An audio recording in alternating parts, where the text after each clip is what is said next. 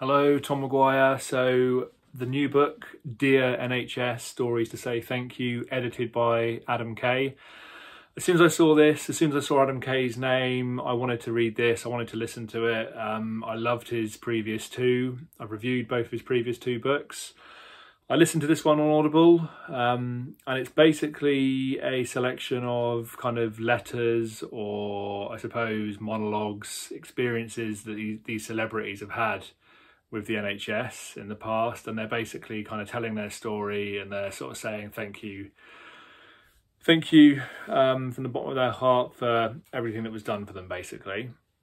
And it's really nice, it's really touching. I highly recommend it. It's definitely a bit of a kind of pick-me-up book, I suppose. Particularly, his other books are really funny, but they're also quite depressing because they kind of give quite a real kind of flavour of how the NHS is struggling, how doctors and nurses struggle, and to me that's quite depressing, really. Although I hold out hope for things improving, and I'm sure many others do as well. But particularly with the recent stuff with COVID, the extra pressure that people have been under, and how we've seen it so clearly in the media, and we see it with the people we know, our friends, our family who work for the NHS. We see how difficult it is, and it doesn't take much imagination to kind of sit down and think about that, and think about what that actually means and what it could mean for our future and for our children and our children's children. So it is pretty concerning, and this is a really nice book. It's a real sort of pick-me-up. There's some nice celebrities on there, people who you maybe haven't thought about for a little while, kind of with something to say. Others who, old favourites from years past.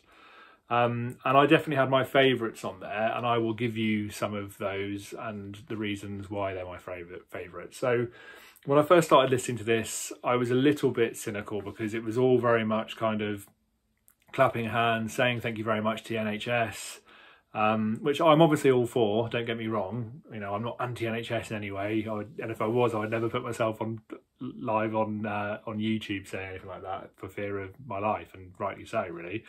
But what I don't particularly like is how we are constantly kind of saying that the NHS are so wonderful and everyone who works for them are angel-like and they're superhuman. They're not. They're actually human beings, and they actually need to live a certain quality of life the same as the rest of us.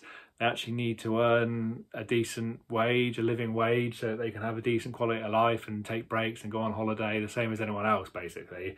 And that seems to be something that we kind of forget. Can you see the kind of cynicism coming through? Sorry, I'm going to be fairly kind of harsh in this review, I'm afraid. So if you haven't got the stomach for that, then you might want to watch something else.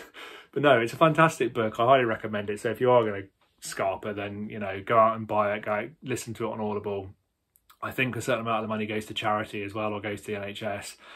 So it's definitely worthwhile. And Adam Kay is brilliant, I think, and he's put it together really nicely. But yeah, I do think that we do far too much of this kind of making kind of martyrs of the NHS and the people who work there, really. And it's almost just like, we all know it, we all say it, we all watch it in the media, but we still carry on kind of making decisions and voting in certain ways and kind of having opinions that don't actually work to do anything to help improve things, which really kind of irritates me, and I know irritates quite a lot of people. I know I'm not the only one.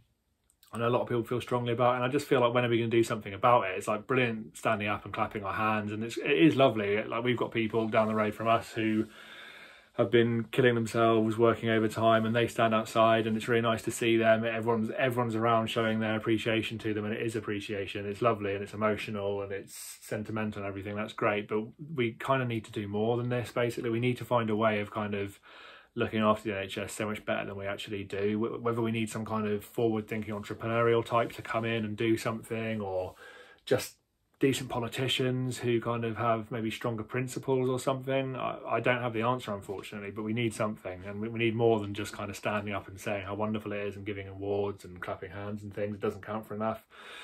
So I was a little bit frustrated when I heard the first sort of few, potentially. I don't want to name any particular names because I might be wrong in the sense that the order of the way that the celebrities spoke isn't necessarily conducive to what I'm saying. But I think towards the beginning of the book, there was quite a lot of kind of, yes, they're absolutely wonderful, and they've done this and that for me, and we love you, and blah, blah, blah. And I was thinking, this is great, this is great. And then luckily we did come to, there are quite a few people on here who actually tell it a bit more like it is. So a bit less kind of sycophantic sort of saying the right thing and pleasing people. Just actually there were maybe some older celebrities who are basically old enough to not really care anymore, who are just basically saying, you know, sorry, it's not good enough. Benjamin Zephaniah does a really nice bit on there. He's obviously fantastic speaker, poetic, lovely to listen to, and he talks about the rebel idea of the NHS, and that was, I looked up afterwards, I knew the NHS was formed in 1948 because that's when my parents were born, sorry.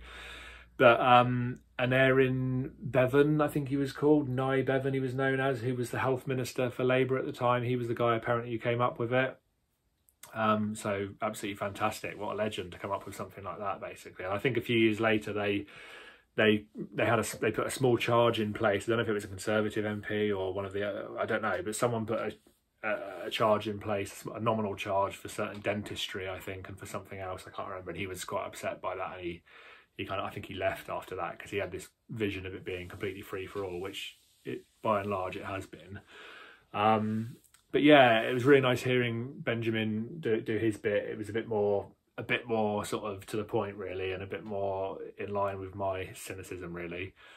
Stanley Tucci as well, so all-American actor who's done loads of stuff, loads of supporting roles. He's a fantastic actor. I looked him up. He was actually in the Levi's 501 adverts back in the 80s or 90s or a while ago, and you see him there and you barely recognise him. But he's been in The Devil Wears Prada and things like that as well. And he talks about how being an American moving over here, you know, he's got nothing but appreciation and respect. And anyone who doesn't, basically, he says about these politicians, these rich people who say that, you know, healthcare should be paid for and stuff. It's like they need their heads and their hearts examining, frankly. And actually, if that's what they believe, then they need to pay for their own healthcare, basically. And yeah, so he's coming from that point of view of coming from somewhere like America, somewhere as supposedly great as America, where you have to have insurance and, you know, people are bankrupted basically when they get sick. And so he gives a really nice kind of realistic point of view on it as well, which I appreciated. So I like that. Frankie Boyle never lets us down, does he? His bit is brilliant. He's talking about his favourite friend, Jeremy Hunt, the guy that we all love as well. And, you know, I hear people standing up for Jeremy and, oh, yeah, he's only doing what he can do. Shut up. The man doesn't need standing up for God's sake. He's a very wealthy Tory politician. He's absolutely fine. He's very successful, you know. He doesn't care whether people like him or not, you know, he... basically. And Frankie Boyle makes the point that, you know, he comes from such privilege that he just cannot relate to working class people, middle class people. He can't relate to the sort of people that keep the NHS running, basically.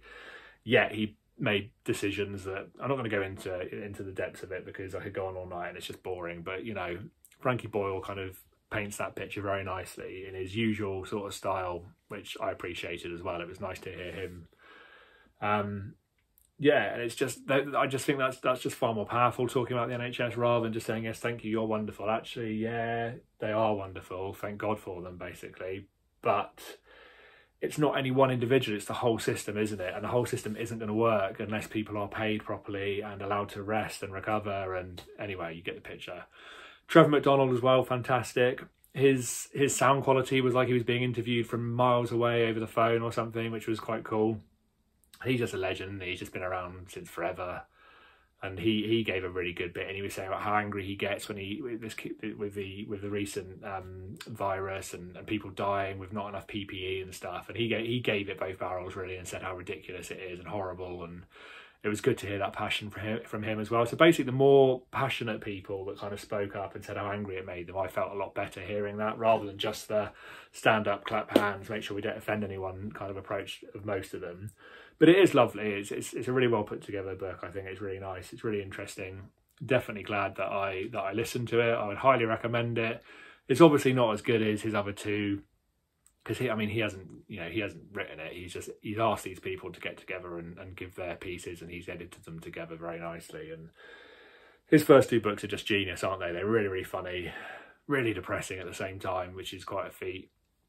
But this is just nice. It's nice to hear the celebrities talking about it. It's nice to raise awareness again about the NHS. I hope plenty of people listen to it. And I hope when people do listen to it, they appreciate the harder hitting, cynical celebrities more than the ones who just say how wonderful it is. Because I just think we're at risk if we're constantly just kind of saying, yeah, you know what, no matter what happens, no matter how we vote, no matter what government's in, no matter how hard we hit the NHS, they're still just these invincible, wonderful people who will still get up every single day. They won't keep getting up every single day because they're not robots. They can't do the impossible, basically, and there will come a breaking point, unfortunately. And I'm going to rant and rant and rant about it because I feel really passionate about it. Half my family work for the NHS. There's loads of doctors in my family. I've worked with loads of nurses over the years in my business, and I've seen nurses who are just literally just beyond broken, basically. And even doctors nowadays, GPs, they're just literally just treated. I'm not going to go into details, but some of the way they get treated by management and things is just absolutely disgraceful, basically. I'm kind of just disgusted by it, really. A bit like old Sir Trevor. I met Sir Trevor once, actually, at St Michael's Mount years ago when I was younger. He said hello to me.